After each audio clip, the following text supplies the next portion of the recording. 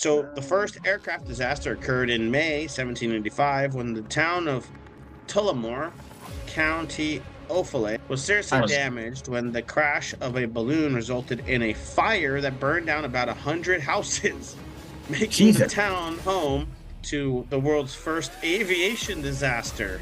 Damn. Holy shit. The first, of course. To this day, the town's shield depicts a phoenix rising from the ashes. Oh my god, that's fucked up.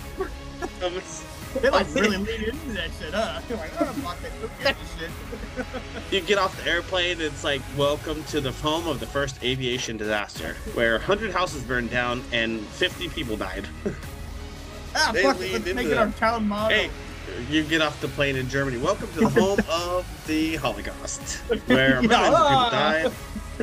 And we are happy to have you. Oh my god.